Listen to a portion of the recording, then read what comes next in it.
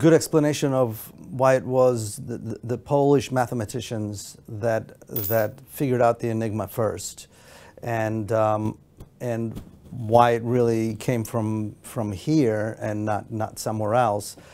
You know, I don't know that there's a clean answer to that. In my opinion, the reason is that, first of all, there's a long academic history in Poland, and there is a long history of a lot of high standards for intellectual accomplishment and understanding of sciences and mathematics in Poland, and that's evident. It's evident today. It was evident a long time ago with Copernicus and Polish scientists and mathematicians since the 1300s.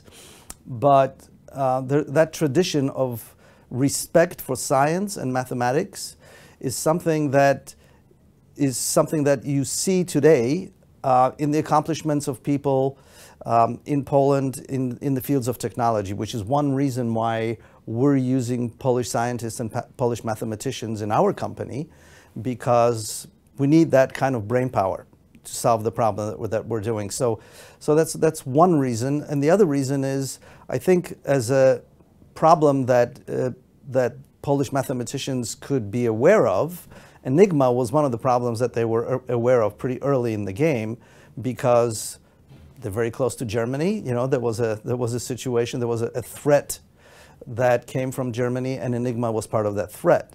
And there were bright people with the right skills who were able to jump on this problem, and they were motivated to actually solve the problem. So, you know, I think it's not one single factor, but I think it's a combination of where they were historically at the time and what sort of tools they were equipped with because of all the history that preceded that moment.